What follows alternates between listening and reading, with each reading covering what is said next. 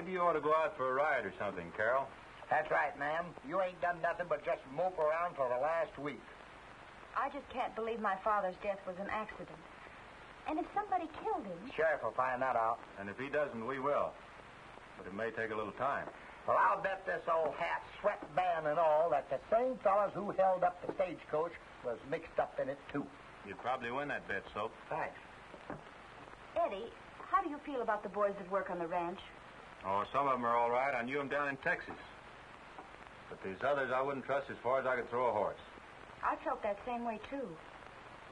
But Vivian gets along with them all right. Yeah, she does. Would Vivian inherit this ranch if something happened to you?